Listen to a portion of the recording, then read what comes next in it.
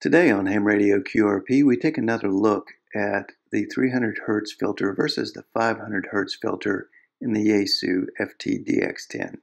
I wanted to redo my CW 500 Hz versus 300 Hz crystal filter test with the DX10. I'm going to use a stronger interfering signal compared to the KX3. So I have a KX3 running at 1/10 of a watt into a dummy load near the transceiver, and that's going to generate an S5, approximately S5 signal. That's going to be our weak signal, okay? I have also presently on frequency my Tech Eagle also going into a dummy load, but it's running 2 watts. And it's going to generate a 40 over signal. Okay, you can see the 40 over signal. So that's going to be an S5 versus a 40 over. So if we start sending from the lower powered receiver, so this is the weak signal we're trying to pick up. Okay, that's of course very easy to copy. It's an S5 signal. Now, if our 40 over signal comes in, totally wipes it out, right? Let's just have it go into a transmit loop.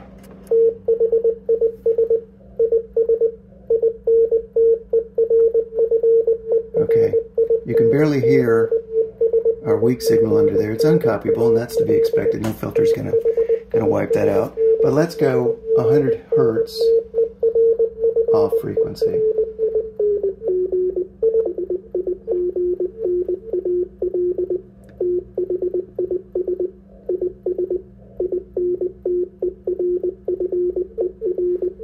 Okay, we still can't copy.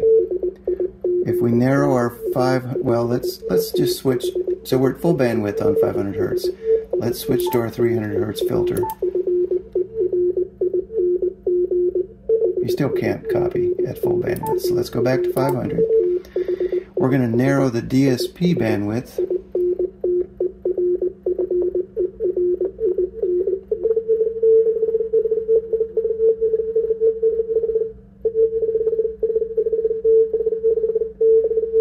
Okay, we can make out the weaker signal, but I can't copy it out of there. So what if we go to our 300 Hertz filter,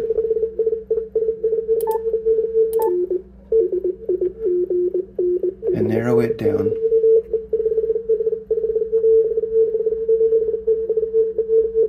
Still uncopyable, right? We're 100 Hertz away. Let's go back to our 500 Hertz filter. I'm going to move the interfering signal 250 Hertz away. So we just have our 500 Hertz filter in, and it's overwhelming our weak signal 250 Hertz away. All right, if we narrow down,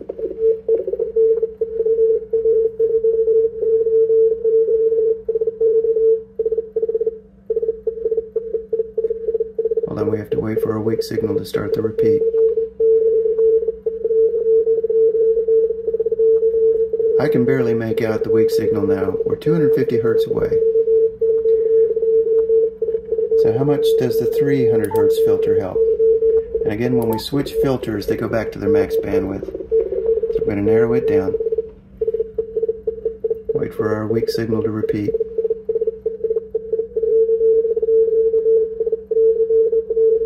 It is easier to copy from a very 40 over signal 250 Hertz away. Alright, let's move 300 Hertz away. We're still on our 300 Hertz filter. Wait for the weak signal.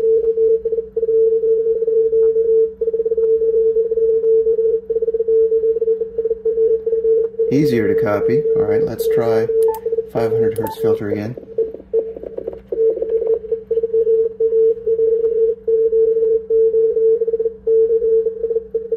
I think it's about equal. Let's move 500 Hertz away. I'm now interfering signals 500 hertz away.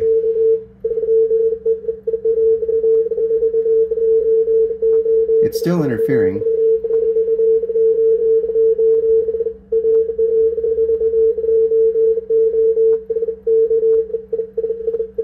Okay, let's switch to 300.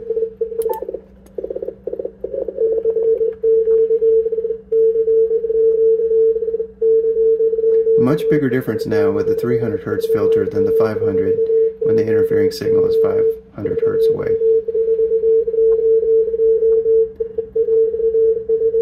And that makes sense because the 300 hertz filter is now narrower in terms of the mechanical crystal filter than the distance away of the interfering signal. Okay, let's go back to our 500.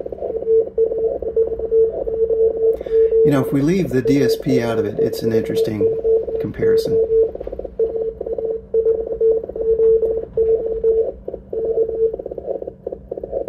Switch to the 300.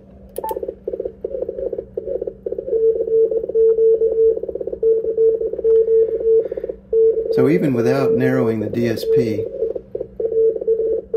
I can copy the weak signal 500 hertz away with the 300 hertz filter. Let's go back to 500.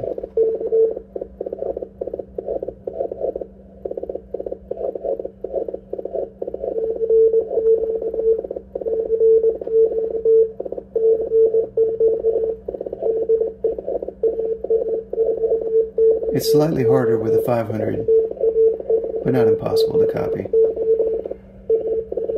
Let's move 600 hertz away.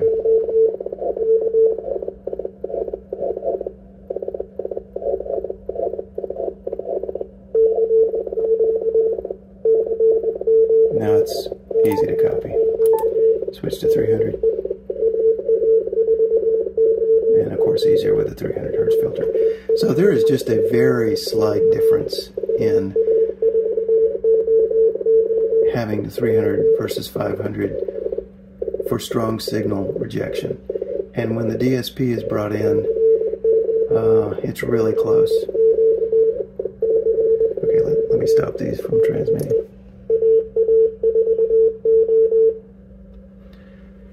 What about noise floor? Alright, I've switched to a different band. There was nothing going on 40 meters. So here we have our 500 hertz CW filter engaged.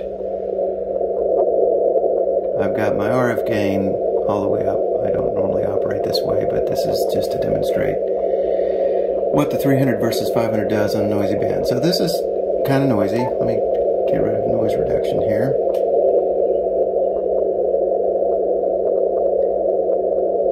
Okay, you can probably hear that's fairly noisy. So if I switch to the 300 hertz filter, it seems like it's cut out a significant amount of the noise. Remember, when we switch to the 300 hertz filter, we actually have a 6 dB insertion loss. So part of the quieting you're hearing is just the insertion of the 300 hertz filter.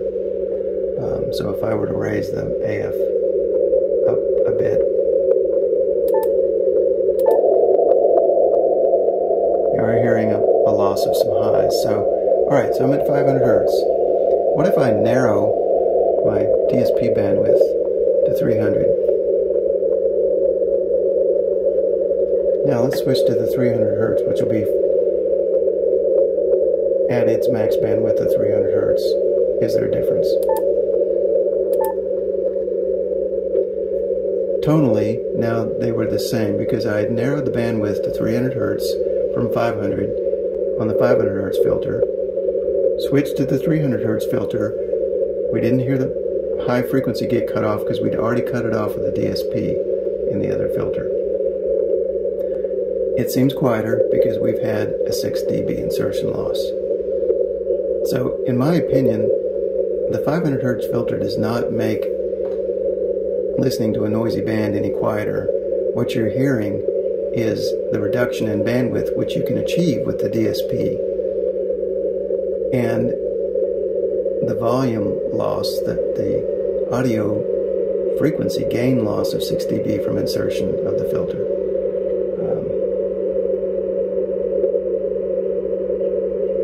Let's listen to a station.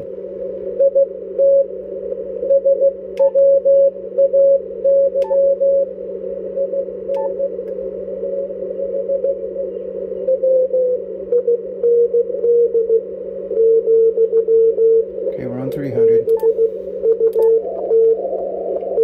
Again, we're going to narrow down. Does that sound any different?